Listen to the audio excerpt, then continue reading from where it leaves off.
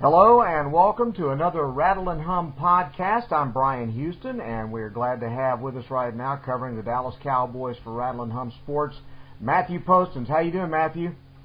Fine, Bryan. How are you? Doing very well. We've got some new information, things going on with the Dallas Cowboys. You wrote in your column on Sunday for Rattle and Hum Sports that Jerry Jones and son Steven have differing views on Tony Romo's contract situation and how it relates to the cap. What do you know?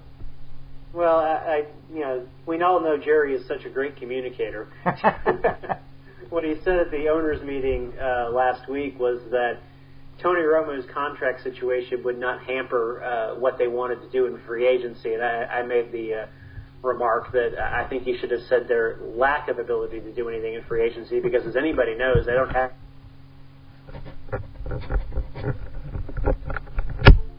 draw the conclusion Romo is going to do anything but have a negative impact on their cap space, and by extension their ability to sign free agents. And it kind of runs counter to what Steven said last month at the Combine, when he said restructuring Tony Romo's contract is our best avenue to clearing cap space so we can make player moves in free agency and in the NFL draft. So, it's probably a different choice of words. We all know that Jerry doesn't always choose his words carefully. But I think the thing that I find to be the most scary, if I were a Cowboys fan and not somebody just covering the team, is that it sounds to me like they feel as if they have what they need, barring a few alterations here and there in free agency in the NFL draft, to actually make a run in 2013. And when you consider this team has been 500 each of the last 2 years, I think most people would look at that record and look at what they have and disagree. When you're talking about the Tony Romo contract situation, it sounds like they're just, and some of the reports I've seen today say that it's within hours of actually getting done now. What would a contract redo look like? Well, it will probably be in the neighborhood of 5 years. That's the type of contract that most quarterbacks are signing nowadays. You're looking at a 5 to 7 year deal.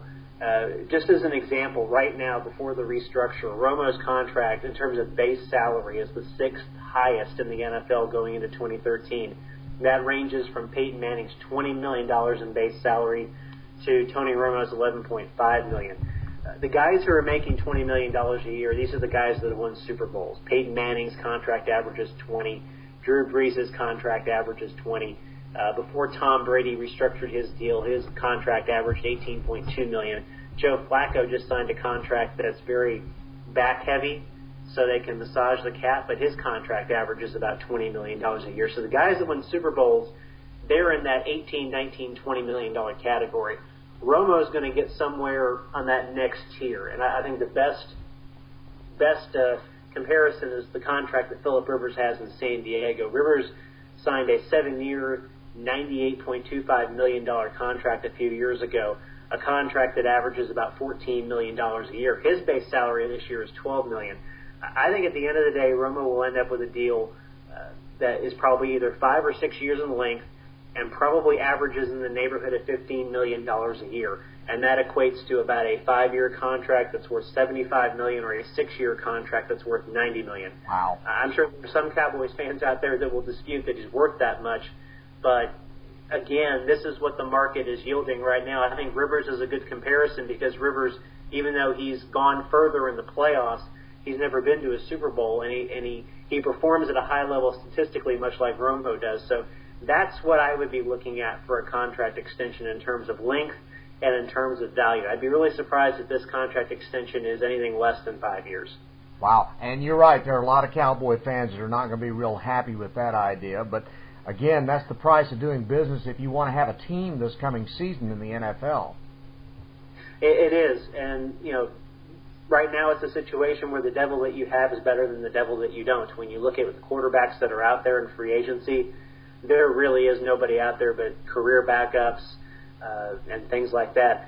Take a look at the quarterback situation in the New York Jets. I think they have like 6 quarterbacks under contract right now. Everybody from their starter, Mark Sanchez, to a guy like David Garrard, who's done some things in the NFL but is really more a journeyman. They still have Tim Tebow. They still have Greg McElroy. I mean, their quarterback situation is an absolute mess. They make the Cowboys look stable by comparison. Even with all the criticism of Tony Romo, I think you'd take Tony Romo right now over anything the Jets would have to offer a quarterback right now. Well, if you I think the philosophy is with the Jets, if you take all 6 of those guys, maybe you can make one good journeyman quarterback. Well, if you've got a Dr. Frankenstein on your staff, maybe.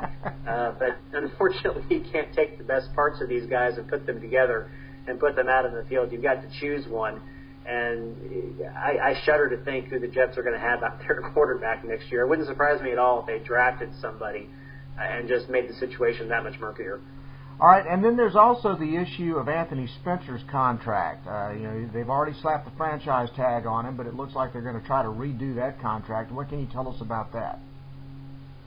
Well, that's an interesting contract for a couple of reasons. Number one, he makes about $10 million in base salary because of the franchise tag, so obviously restructuring his contract helps the team a great deal.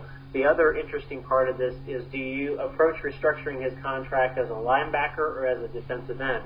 Obviously, he's going to play a DE in the 4-3, but he's been playing for the last 6 years as a linebacker in a 3-4. How do you assess his value in terms of a contract? Do you look at putting his numbers up against 4-3 defensive ends, or do you do it putting it up against 3-4 linebackers? That's a very intriguing concept to me in terms of how they'll value him.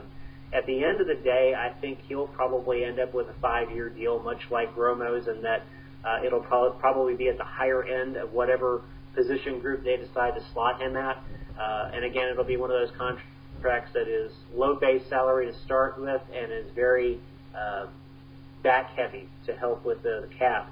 But I wouldn't rule out letting him play on a 1-year contract this year, just because there's some unknown about whether or not, to me, there's some unknown about whether or not he can make the transition from a 3-4 to a 4-3. I know he played with his hand on the ground in a 4-3 at Purdue and was successful there, but he's been out of that kind of a system for 6 years, and frankly, the talent that he's going to be facing as that strong side defensive end is going to be much better than anything he ever faced at Purdue 6 years ago. So I think his transition from that 3-4 linebacker to that 4-3 rushing end is going to be one of the most important storylines in training camp, because if he can make that transition successfully and show some productivity early on in the season, that's going to make that defense much better.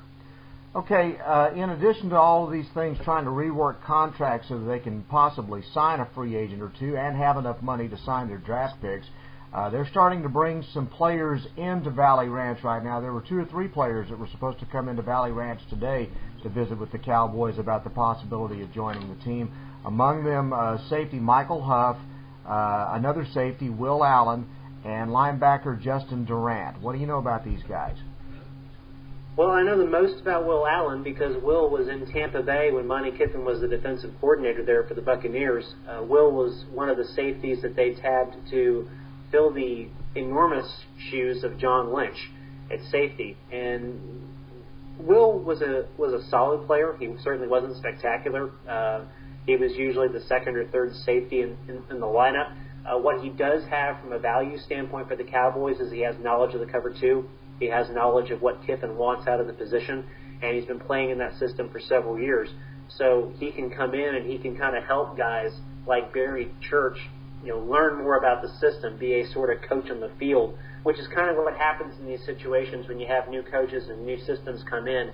They tend to sign several of their guys because not only do they know the system and understand it and can play in it, but they can also help answer questions of their teammates while their coaches are working with other players trying to implement the system.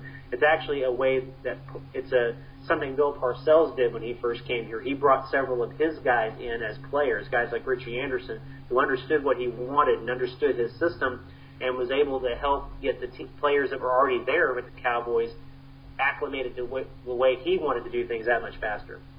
Also, they're talking about bringing in the former Lions linebacker Justin Durant. They're going to need linebackers, especially people that understand how to play in the 4-3.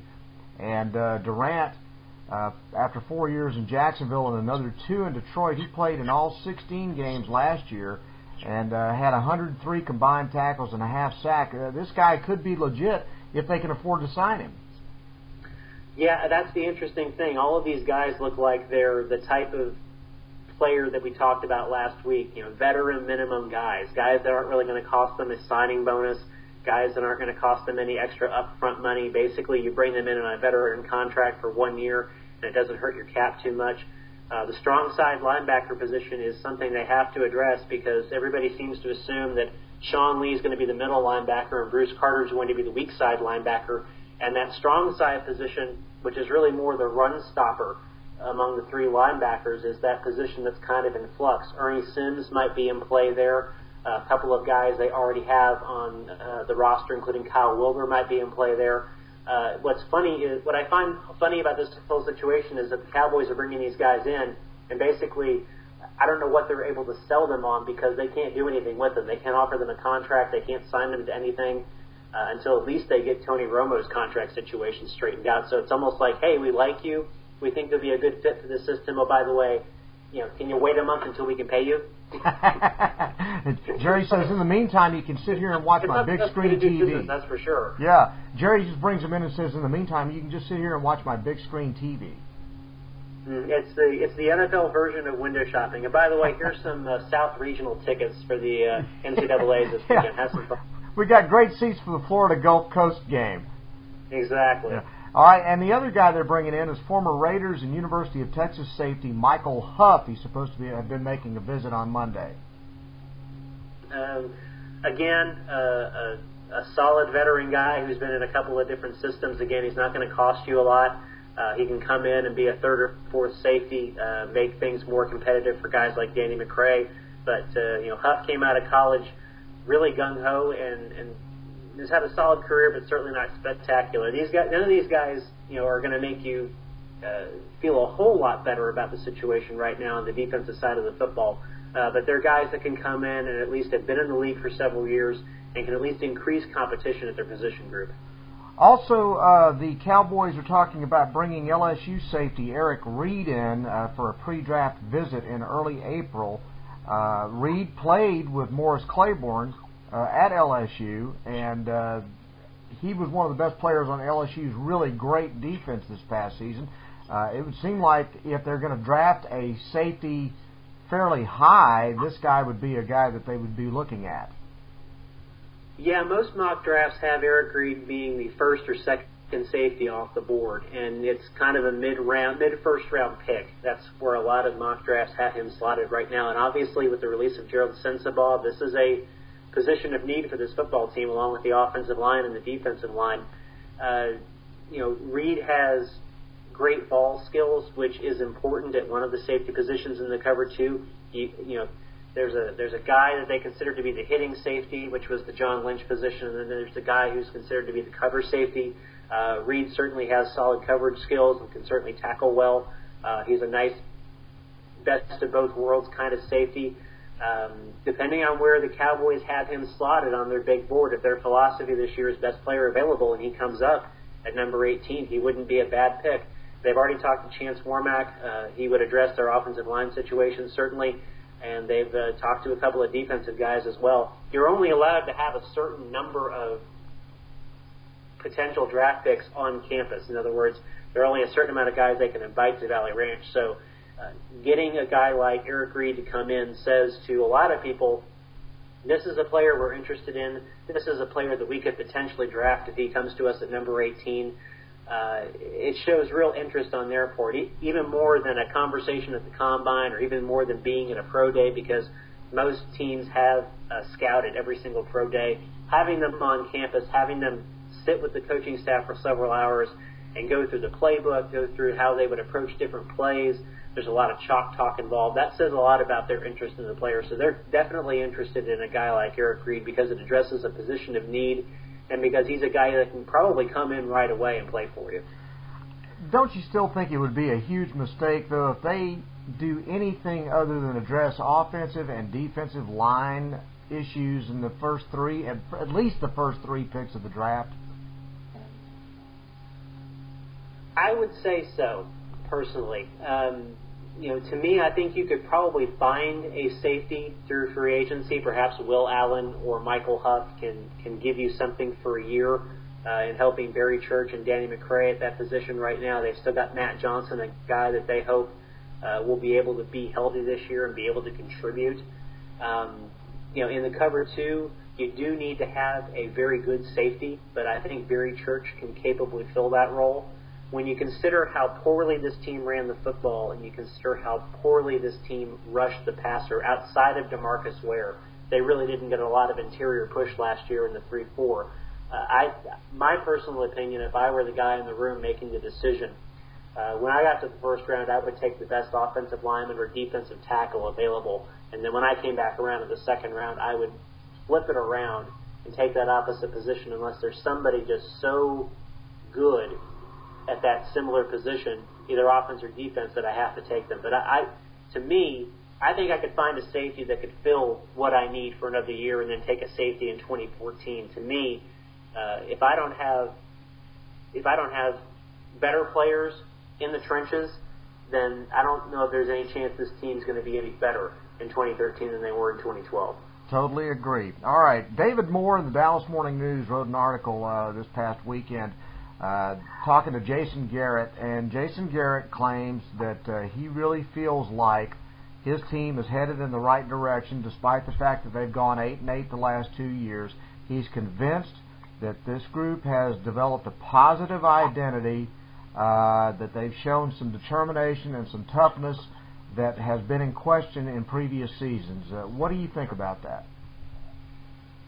Well, we talked after the Larry Brown incident last year that we felt as if Jason Garrett handled that whole situation about as capably as anybody could have. And his team showed a lot of resolve that weekend in winning that game.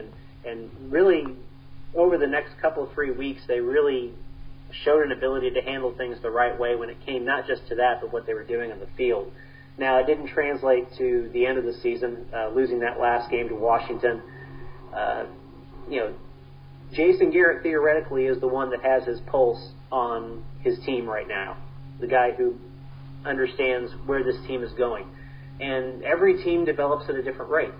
You have teams like the San Francisco 49ers. They didn't become Super Bowl champions overnight in the 80s. It took Bill Walsh 3 or 4 years to get the guys he needed to get the system installed, to get everybody on the same page. One way of looking at it is that Jason Garrett just needs more time to get these guys on the right page. The other way of looking at it is, look, you inherited a great deal of talent when you took the job. Granted, the drafts immediately after Bill Parcells left weren't that great, but you're drafting good players now. It's a new world in the NFL where draft picks are expected to contribute much earlier on. Jerry Jones keeps saying there's enough talent on this team to be a competitive team, to be a playoff team.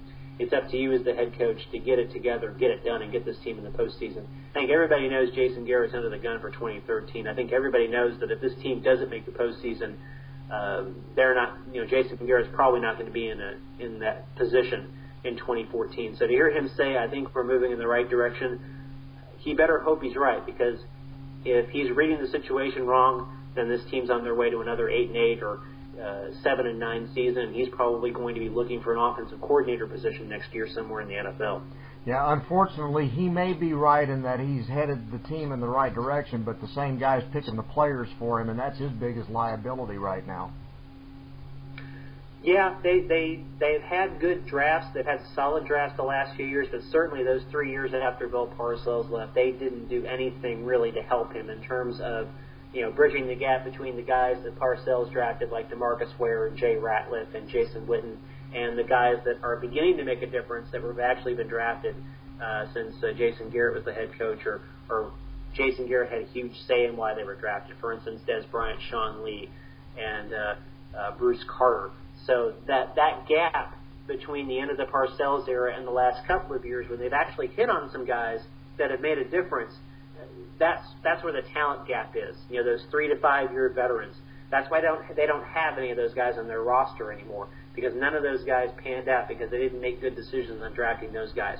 And that's where the talent gap lies, and that's why the Cowboys are having to address things like the offensive line and the defensive line in this draft, because they haven't grown those guys that they should have grown from 2007 to 2009. Matthew, what's coming up on Rattle and Hump Sports? Well, we'll continue with our Cowboys coverage. Obviously, we'll keep you up to date on who's spinning the turnstiles at Valley Ranch. I wouldn't expect to hear any major signings aside from it sounds like the Romo extension could happen any day now. We'll have a lot of coverage on that. If Spencer signs an extension, we'll have a lot of coverage on that as well. Understand that even if Romo does agree to an extension, say in the next 24 hours, that doesn't necessarily mean that a free agent signing is imminent, because as you mentioned before, having to sign their draft picks, the Cowboys need cap space to do that. It's not like there's a separate till of money to sign rookies. They still need cap space to do that, and they need several million in cap space to do that. So theoretically, Romo's contract extension would be to open up cap space to sign the rookies. A Spencer restructure would be really more to sign 2 or 3 veteran guys, and the Cowboys have kind of alluded to the fact that they're really not interested in signing anybody until after the draft. Now, that may just be a smokescreen, but aside from those 2 contract restructures, I wouldn't expect a whole lot out of this team over the next week or 2, unless somebody just happens to fall into their lap that is just the perfect situation, perfect guy, perfect system. Got to have him. Let's find a way to get him. And anything's possible at Valley Ranch. We know that. Anything is possible. Hey, Matthew, thank you very much. We look forward to reading more of your stuff on Rattle and Hum Sports. Matthew Postins on Rattle and Hum Sports. I'm Bryan Houston. Thanks very much for listening, and we'll talk to you next time.